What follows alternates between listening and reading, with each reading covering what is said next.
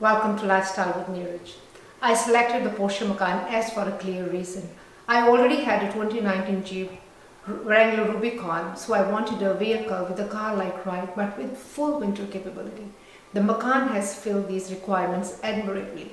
It is thrilling to drive on both multi-lane highways and twisty country roads. It can get to your destination without the driver fatigue that you may experience with other SUVs. In other words, this is an SUV that can easily substitute for a car. However, I did discover several quirks that sometimes leave me frustrated. Let us go over some of them. We will use the Rubicon as the reference. One of the big drawing cards for the 2020 Macan was the improved and wider infotainment screen. However, a drawback has been that the center air vents have become rather small. They are placed lower than they were in previous models, making them less effective in sending a breeze to the face level. The fan is also not powerful enough. The Wrangler, in contrast, has well-placed vents with a powerful fan. It will also heat up the Jeep quickly, even on cold days.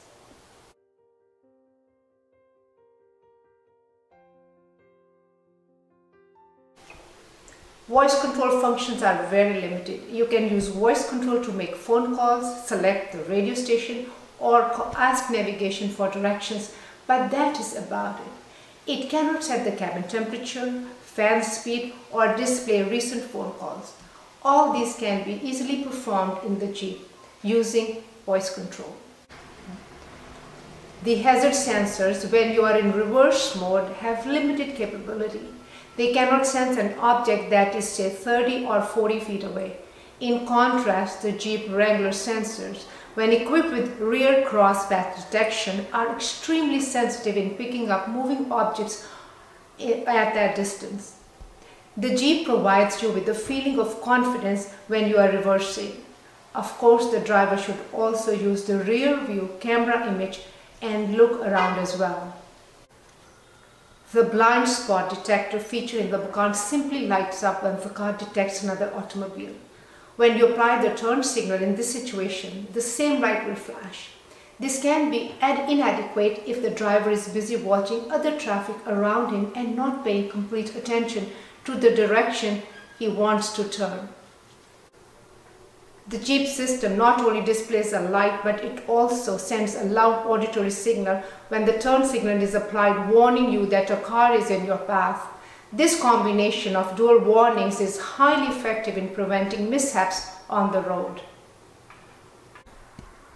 One of the biggest safety features after the adoption of seat belts has been the collision warning system and autonomous braking. This was not a standard feature in the 2020 Macan. There are cars that cost a fraction of the price of the Porsche that provide this important feature.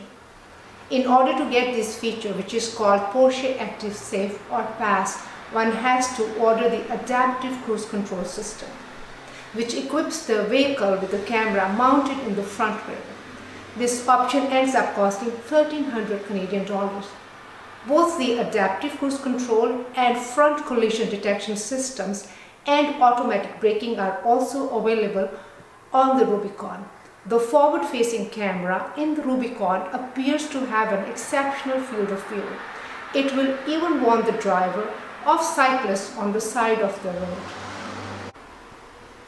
The backup camera on the Macan is located just above the rear license plate, whereas this camera in the Jeep is situated much higher in the spare tire mount. The backup camera gets covered with mud and snow quickly in snowfalls or on slushy roads, rendering it useless.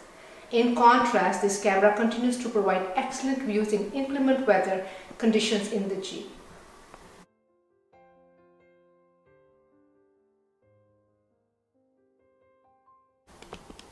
The navigation system has very limited functionality in many respects. It does not show all the roads around the car at a glance, whereas the Jeep continually provides this information as you drive. This information is necessary, especially when you are in an unfamiliar part of town.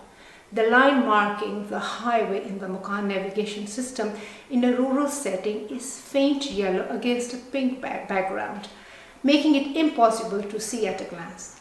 The Jeep navigation system displays roads clearly as any navigation system should.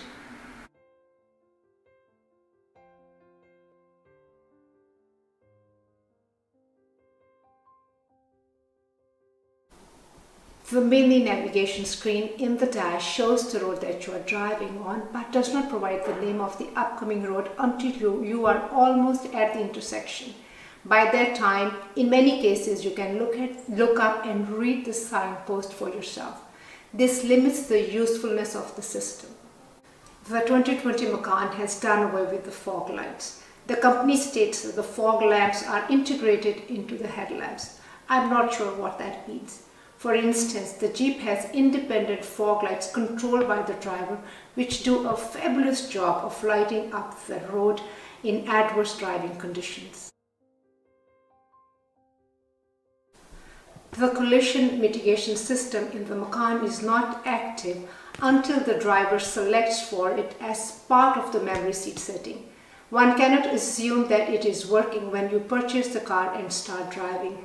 You have to go into the menu and select for it. It seems to me that this feature is far too important to allow drivers to operate the car without it, especially after they have paid for it.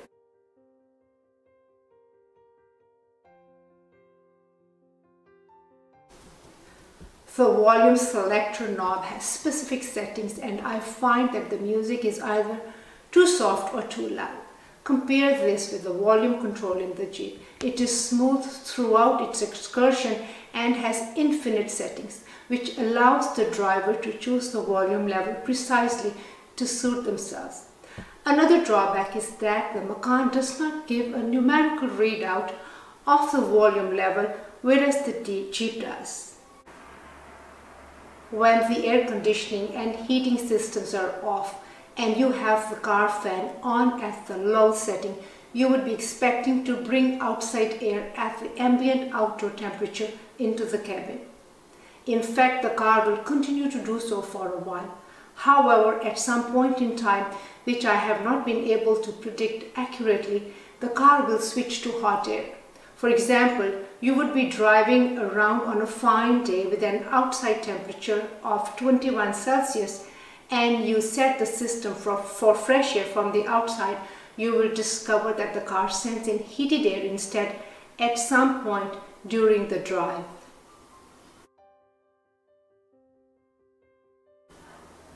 I approached the Porsche dealership about this.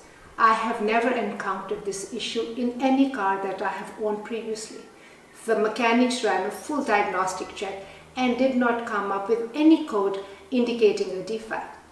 The technician recorded the temperature of the air coming in from the vents and it was 37 to 39 Celsius, even though the outside temperature was 21 Celsius. Finally, they let me a new Macan S for the afternoon to try, and we discovered the same issue. So this appears to be a normal finding in this vehicle. The solution, of course, is to run the air conditioning all the time and auto set the temperature that you want. I am not sure what this will do to the fuel economy. The front camera, which is located outside the vehicle, sometimes gets covered with condensation or dirt, which prevents it from working. In contrast, the camera in the Jeep is located behind the rear view mirror on the windshield inside. It never malfunctions at that location. The storage bins located in the front doors are composed of hard plastic, which is fine. The issue is that there are large speakers alongside the bins. Objects that are placed inside the bins vibrate when music is played. Only soft objects such as gloves are acceptable. The solution is potentially simple. These bins could have been lined with a soft rubber compound. The vehicle specifies an octane rating of 93 as marked on the filler door. The highest octane available in Nova Scotia is 91. As a general rule, one should not use an octane level lower than the one specified for the vehicle. Doing so can reduce performance and lead to deposits inside engine components. Many of us may not realize that the octane rating system used in Europe is different from the one in North America. The numbers run higher for the same fuel in Europe. The number provided on the Macan is an average of the research octane number and the motor octane number, or ROM plus MON divided by 2. This reflects the system used in Canada, the States, and Brazil. It is sometimes useful to deselect a phone from the infotainment system when someone is on the call. Of course, this can be performed on the phone itself. I have not been able to find a quick method to accomplish this in the Macan. It can be done easily in the Rubicon. The button for heating the steering wheel is located behind the lowest point of the steering wheel. It is easy to turn it on inadvertently at this location. It is situated on the dashboard in the Jeep. This button could easily have been clearly placed on the console along with the array of other buttons. You cannot use voice command to heat the steering wheel in either car.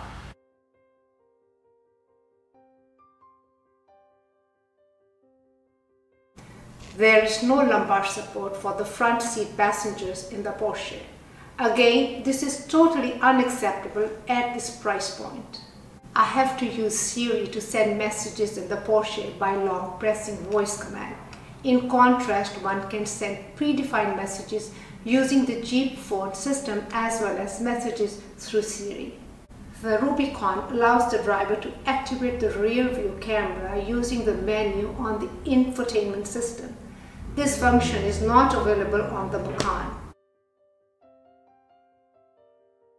There are inexplicable spaces in the steering wheel which could have easily accommodated the cruise controls. Instead, the cruise control system is located in a hidden position behind the steering wheel. It is not only difficult to access it, but also impossible to read the instructions.